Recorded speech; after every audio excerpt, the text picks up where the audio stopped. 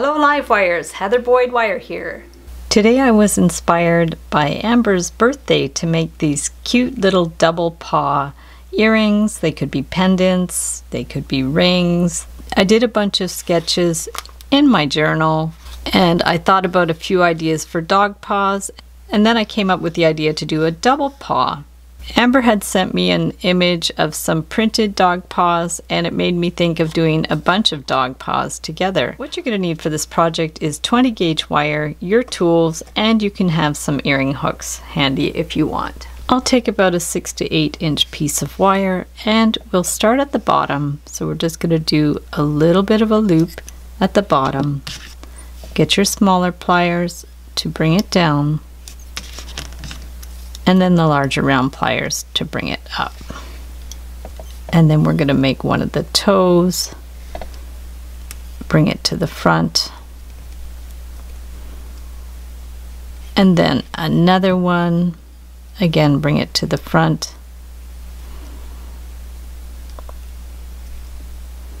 curve this back down so it looks like that, and then form the other toes. You might have to pull this wire to the back because we want to bring these to the front this time.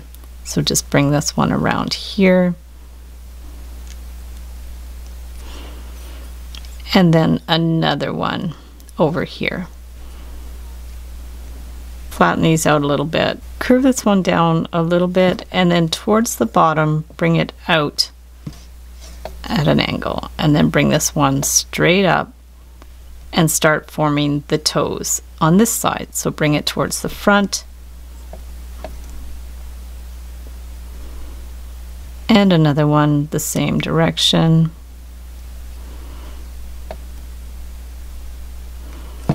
And then bring this one down and form the toes, but bring the wire to the back.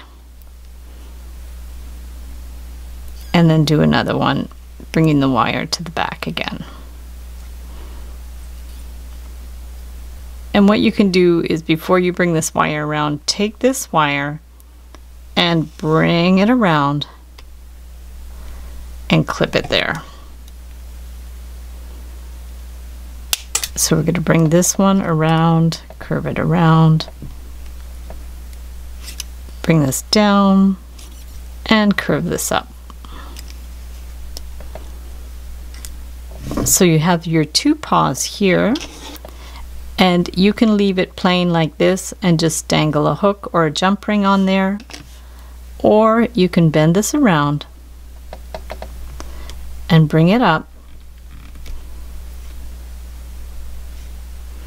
and put some beads on there. I'm going to put a 4mm miracle bead, a 6mm faceted bead, and a 4mm cat's eye bead. We'll cut this to about 3/8 to 1/2 inch. And then I'm going to form a loop around and push it in there flush, pinch it, and then we can put that on a jump ring for a pendant, or you can make earrings like that. For the multiple paw prints, we're going to take about 16 inches of wire, and then about 3 inches from the end, I'm just going to start the toes. So we're just going to do 2 of them to one side, bring this down, and then do 2 to the other side.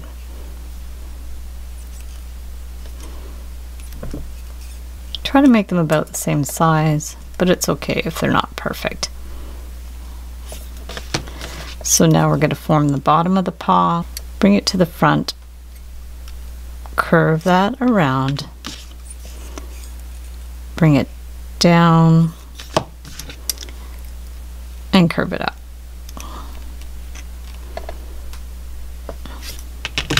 You can always adjust these by bringing them in a little bit, and then curve the back wire down. So depending where you want the next paw, we're going to curve it out a little bit and then form the toes again. So 2 to one side, around here, bend it down a bit, and then 2 loops to to the other side. This part's okay if you don't do the toes always in the right direction. So we're going to bring this one around. So we have 2 going up, 2 going down, and then get the larger round pliers and form the bottom of the paws. So around here, compare it with the other one, down and up. If you need this more pronounced, just bend it a little bit more. We'll do as we did before, curve it out a little bit and form the toes again. So 2 to one side,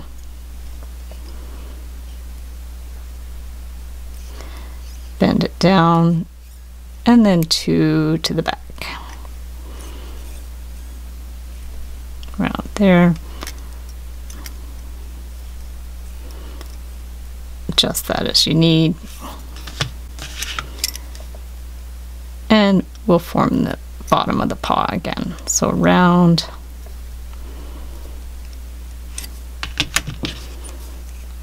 smaller round pliers down, and this one around. So now we're going to do our last one, curve it out just above that second toe, and we're just going to form these toes on the last one. So to one side, to the same side, down, and then these ones, and the other one. So once we've done 4 paws in the same way, we're just going to take this back wire here like that and bend it straight up, because we want to stabilize these so they don't come apart. So we're going to line these up with that second wire, hold this with the flat pliers, take the wire from around, and then wind it around to grab that wire. So then we'll clip it, take our round pliers, push it to one side, make our loop, bring it around to the front. Now, the key to this not coming apart is we're going to bring this around and then grab the wire underneath here to hold it in place so it won't come apart. That's a good little hack. So now we're going to clip that, and then we'll get our earring hook, open it up, stick it on. There we have our super cute multiple paw print earrings. So thanks so much for watching the video. Give it a big thumbs up if you liked it. Be sure to subscribe to my channel for lots more wire art and jewelry making videos. Hit the notification bell to be notified when I go live and when I post new videos.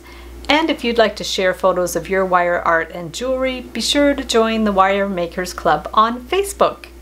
And if you'd like to check out our work on Etsy, my husband and I specialize in custom wedding cake toppers and funky jewelry.